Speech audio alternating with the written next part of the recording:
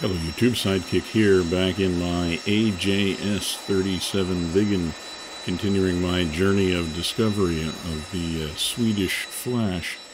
Today we're going to go back out to the range and do a little bit more iron bombing, with slick bombs. But today we're going to explore the NAV bombing mode in the Viggen. Before we do that, though, I wanted to take a little minute and talk a little bit about the bombs that the Viggen drops. Found out some very interesting things in the last little while with the help of some of my viewers on the Discord channel. And particularly, I wanted to thank Bishop for his help in explaining exactly the Swedish philosophy of how the Viggen was expected to be used, because it does affect... Well, it affects everything, basically, about the Viggen. So let me just grab the whiteboard here for a sec, and let's talk about particularly how the Mark 71 bombs on the Viggen were expected to be used, because I think it's important. And first of all, again, the thing you need to remember about the AJS-37 Viggen before you remember anything else is that it's Swedish.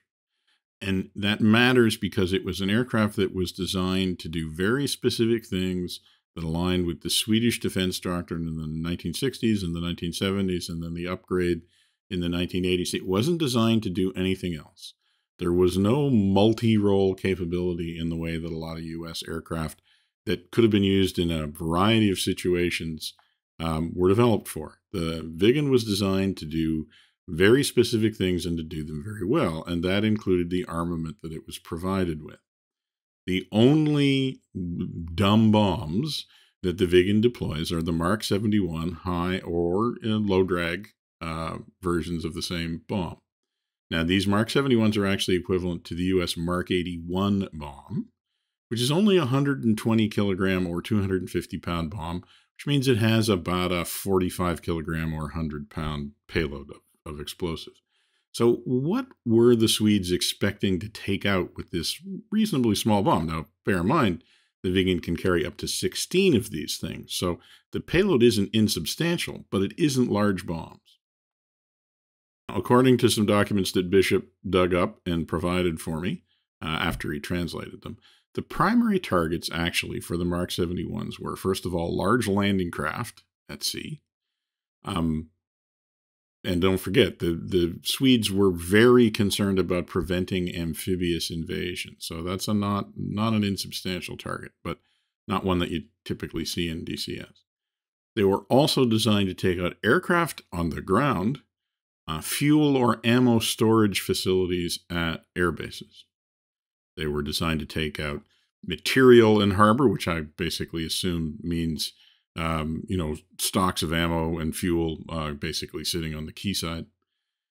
In terms of ground vehicles, they were intended to take out troops and vehicle concentrations and also command posts. The critical thing about this that you will notice is that basically all of these targets are what I would call basically soft targets or basically area targets. The one thing they are not point targets. The bombs were not to be used for point targets. The rockets were. We'll talk about those when we get to the rockets. These are not hard targets. These are relatively soft targets. Again, the rockets were intended for the hard targets. And critically, not runways. It was not the Viggen's job to take out runways at enemy air bases. That was the Lanson's job using much larger bombs. Because let's face it, these Mark 71s not going to do a very efficient job of taking out a runway. That's despite the fact that you'll see a lot of videos in DCS where people line these things up and assume because you lay down a nice long string of them that you should be taking out runways. Well, that's not what the Swedes intended this to be used for. I think this is important. We'll talk about this a little bit more when you get out to the range, but let's get taken off and talk a little bit more about it while we're on our way out there. Okay, here we are in the cockpit. Just a little bit of switchology first. I'm going to take the weapon mode selector and set it to RR mode, which is this one here. And I am going to set the pattern to the minimum pattern. We'll talk a little bit more about that as we're getting out there. I think that's about all we need to be getting underway. So we'll just get taxiing out to the runway here. Chevy 1-1. Cobra ready. Clear to taxi to runway 7.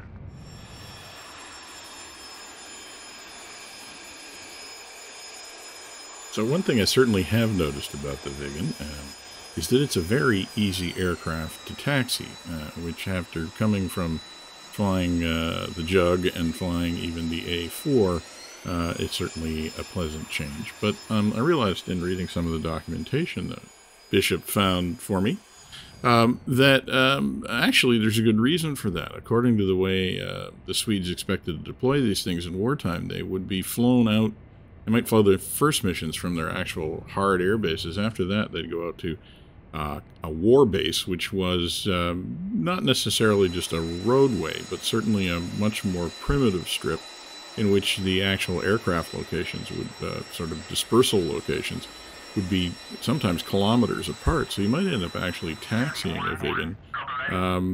Basically, you would follow a guy with a follow me sign on the back of a motorcycle, and you might actually have to taxi for a kilometer or more. So it's a good thing it's an easy aircraft to drive on the ground. All right, here we are ready to take off. And we are off down the runway like a herd of turtles. So the Viggen, if you actually give it all the beans it's got, is supposed to be able to get off the ground in about 500 to 800 meters. That's why it could be used at these kind of dispersed airports. We're using a standard takeoff here where we're in Afterburner 2, so it's taking a little bit longer to get off the ground. But we are now away. So let's talk a little bit about the practice we're going to do today. We're going to go out to the iron bombing test range, as we always do. As you could see from the ground, I've only got 8 bombs on board this time, and there's actually a reason for that. I'm really more interested in looking at, you know, the accuracy of the drops rather than looking for the effect. So I'm not dropping all 16 bombs just because it makes it harder to figure out exactly what the center of the pattern was. If I could drop 1 or 2 bombs at a time, I would, but there's no mode to do that in the Viggen. You drop everything at once. So we're going to drop 8. Now the NAV mode that we're going to be practicing today is basically a predicted bombing mode. We're just going to use the predicted location of the waypoint. We're never actually going to sight the target. We basically get the aircraft pointed at the waypoint, fly level, and then engage the trigger. And it's a true CCRP bombing mode. The computer will decide when to release the bombs in order to hit the predicted location of the target. So it is important that we have the QFE set. It's not so much of an issue here because the target's at the same location, same altitude as the runway. So that's why I didn't actually have to tune it up. But so let's try it the first time here. We're going to drop down.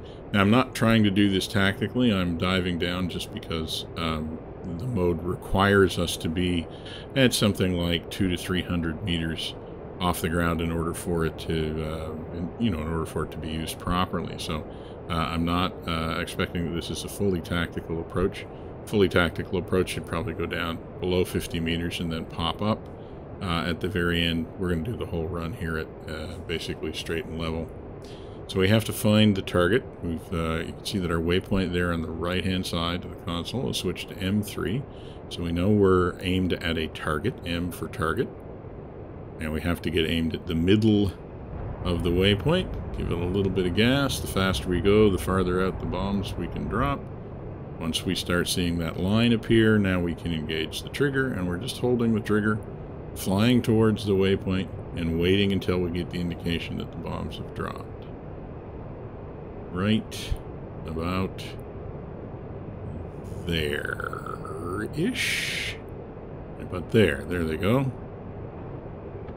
And now the other interesting thing is that because we drop the bombs in advance of the target, we can actually pull off to the side, don't actually have to overfly the target. Which we can get a lot of standoff on that drop, but we can get more, and we'll by flying higher and by also doing a little bit more toss mode. So we'll take a look at that as we go along. That didn't look like a bad drop. Let's see what we got. Well, it's not great, but given that it's a completely predicted drop, not a bad accuracy. And as you can see, we covered the 50-meter circle reasonably well. Well, I'm just going to go around again and do that again, see if we can, get a little slightly better result. I think I was a little bit off center on that one. So this nav mode now makes a little bit more sense to me after having seen the description of exactly how these bombs were expected to be used by the Viggen. Again, the bombs were not really intended to be used against point targets in precision mode. They really were intended to be used to effectively cover an area, and to cover an area that contained, you know, fairly soft targets, vehicles, not armored vehicles, but vehicles and troops, maybe some light structures like those in a command post area, or ammunition dumps, bomb dumps, you know, above ground facilities, not hardened facilities. So really are trying to cover a fairly wide area with these bombs. And the idea here with the nav mode is that even in lousy weather, we would be able to drop these bombs without actually ever seeing the target. And as you'll see, if we decided we could drop them from a little higher, maybe with a little bit of a toss technique, we'd actually get a little bit of standoff, so we wouldn't even have to overfly the target if there was a lot of, for instance, light AAA in the area. So it could be a very effective technique. Now, we don't want to be dropping the bombs in the neighboring grid square, so it is important that we maintain a certain amount of accuracy. So, but, you know, the standard that I usually set when I'm dropping, you know, when I'm dive bombing, I'm trying to get within 25 meters of the target 4 times out of 5. Not really so much important, especially in this kind of bombing mode. So here we go again. We're just aligning on the sort of initial point that's going to get us lined up to approach the target from the right direction. That's waypoint B2, and it's going to switch to M3, and now we're approaching the target from the right direction. Again, we're coming in at around 250, well, maybe 300 meters, so maybe a little high for a tactical approach, but enough that we can actually see the target, get lined up, giving it a little bit more gas this time as well. There's our line. We got the trigger on. And here it comes. And right about there they go. And once again, brake hard to the left here. So still not a lot of standoff achieved there. It looks like we got a little, I think we got a slightly better result there that time. Let's see what the target information, the tracking script gives us.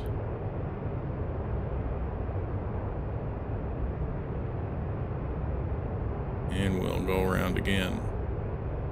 So this next one I think we'll do a slightly higher. Okay, let's see how we do. Well, that's actually a better result. See a little bit around the same altitude, a little bit faster. And you can see the slant range standoff distance there. You know, more than a kilometer, but still not all that far. So this time, I think we'll go around and we will try a slightly higher altitude approach, just to see how much standoff we can get if we take it up a little bit higher, maybe around 1,000 meters or so. See how far away from the target we could actually drop the bombs. Okay, let's fast forward just a little bit here so you don't have to spend quite as much time watching me fly around in circles. Alright, so now we're getting lined up. As you can see, we're at a higher altitude, just passing through the B2 point, and we'll get ourselves lined up on the target again. And once again, I'm not trying to do this in any way, imply that this is in any way a tactical approach. I'm actually flying a little bit slowly just so I can try to figure out exactly how accurate I can make a drop from this altitude, and also get some idea of what the range would be. Now, if I pumped up the speed a little bit, we could probably get a little bit more standoff, but I'm just going to be interested to see exactly what kind of standoff we get. Before, you know, at 1,000 feet we were getting around a kilometer. Let's see what we do at a little bit more than that.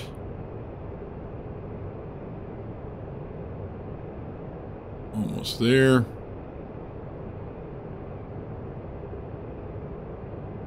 And there they go. Okay, yeah, it was definitely a little bit more standoff. Still not very long.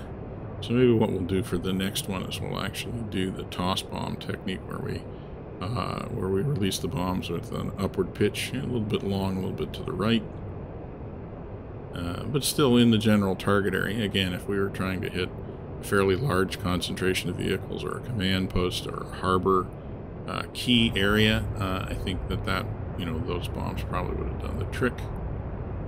Well, let's just see what the target information tracking script says in terms of our accuracy. Okay, 60 meters, not great, but not bad. But we dropped at 2,700 feet, and the release point, the slant range at the release point was 2,700 meters, so almost 3 kilometers out. If we'd broken hard faster, we probably could have stayed even farther away from the target. But let's go through this one more time. Once again, let's just wind it forward here a little. Okay, once again, lining up on the B2 point. And once we pass through that, we'll head for M3. So we're down a little bit lower again this time. But what I'm going to do is once I get a little bit closer to the target, basically once I get the target cue on screen, I'm actually going to pull the nose up about 10 degrees and just fly in that nose up attitude until the bomb's released. See if we can throw the bombs a little bit out in front of the aircraft, see what kind of standoff and accuracy we get when we do that. So also going to pump up the speed a little bit here. So let's give her, put some coal to her. All right, once again, there we got the cue. Now I'm just lifting the nose. Now the problem is, go too far, I lose the launch cue. I can't tell if I'm accurate in terms of my pointing. So this isn't a particularly accurate way of delivering the bombs, but you can see that they dropped an awful lot earlier than they did the last time. Watch and see where they go. And not one of the more accurate drops we've done today either. Let's see what the target information tracking script has to say. Again, accuracy is not really the objective, I don't think, with that toss bombing technique. The idea is to give yourself a little bit of standoff. Let's see how we do. Okay, not terribly accurate, but we knew that. You can also see that the bombs were dispersed a little bit more, spread out a little bit more. So if you were trying for a tighter grouping, this wouldn't be something you wanted to do.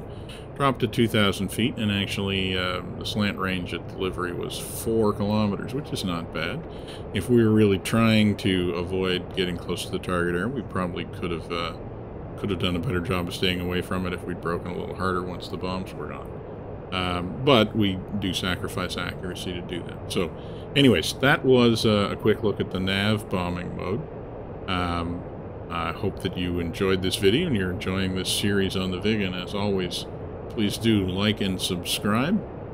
And for now, this is going to be Sidekick, signing off.